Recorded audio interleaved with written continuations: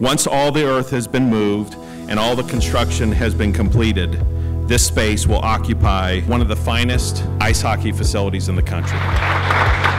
We wouldn't be here today without the generosity and philanthropy of so many people. Frank and Pat Longobardi recently committed a lead gift of $1 million to the new hockey arena. Frank joins a group of generous former student athletes, which includes Tony Rizza and Doug Elliott, who are both here today, who have chosen to make lead gifts to recent projects that you will be able to see and visit after the groundbreaking. Thank you very much. Many of us here today know Peter Worth, and Peter, the CEO of Kenworth Incorporated, once again stepped up in support of our student athletes. He has been incredibly generous over the last several years and recently made a $7.5 million commitment to athletics. With this gift, Peter has committed over $15 million to UConn athletics and over $37 million to UConn overall. We thank you for all your support and friendship.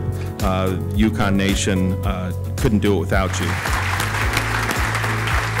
Game changer type of day for our program. We strive to be excellent in everything we do. This new rink's going to give an opportunity to our student athletes to reach their fullest potential. It's going to provide a vehicle for our players to maximize their potential, get to their dreams in life. In essence, what you need to win is great people, and we have that in spades here. You know, another driving force really is the tremendous job that our coach did. Okay, our coaches. Okay, yeah, absolutely. Our two coaches brought success and they brought pride. This day has been a long time coming. We always ask ourselves in the board of directors, why are we here?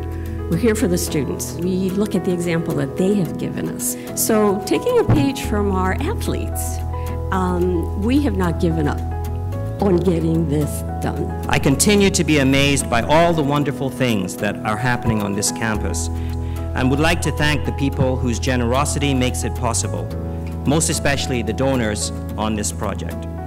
Needless to say, this is a great day for UConn hockey, it's a great day for University of Connecticut, and it's a great day for all of us. Let there be no doubt, UConn is a hockey school. They're always together, they travel as a pack, they win together, they lose together, they learn together.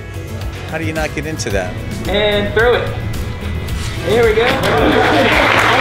Go for it, guys.